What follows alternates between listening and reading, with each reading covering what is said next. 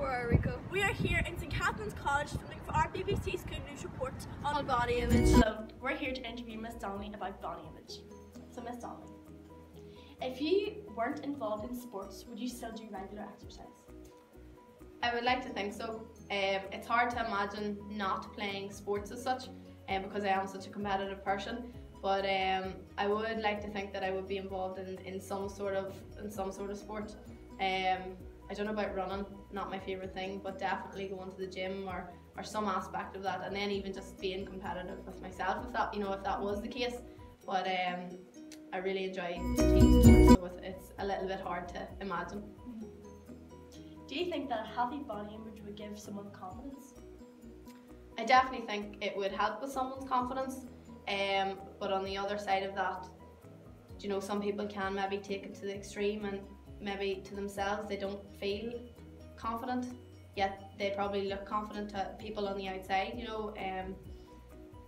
It depends on how seriously some people take it, and I suppose it is just the culture and magazines and different things that are telling people what the perfect body image is, which is unrealistic because most of those are probably airbrushed to within an inch of their lives, and it's really hard to know what is real and what's not in this day and age.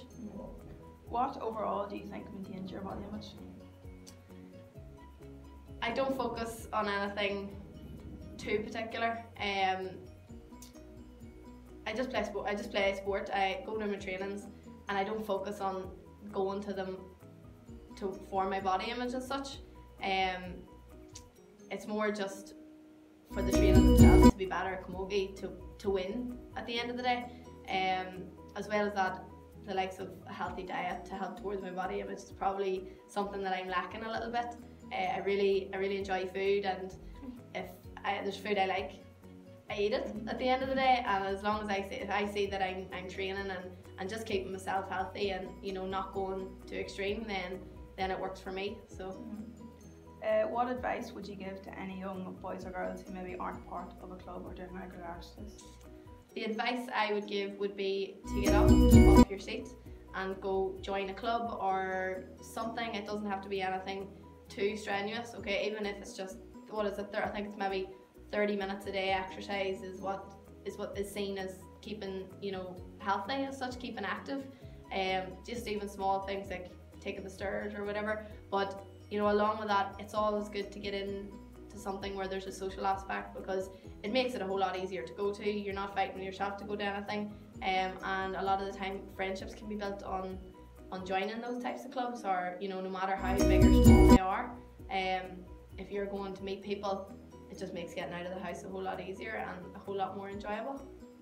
Thank you. We're here with our classmate Eve McFarlane to talk about body image. Eve, how do you feel about people getting plastic surgery due to the image models? Coming from a teenage girl, I feel that models portray such an unhealthy body image, and they influence girls like me to do the wrong thing and get plastic surgery when they're older because they aren't happy with their body or anything. How do you feel about plus size models breaking the stereotypes of thin models? I think plus size models are breaking the stereotype and should continue to do so, because they're making young girls like us look up to them because they're standing up for what they believe in.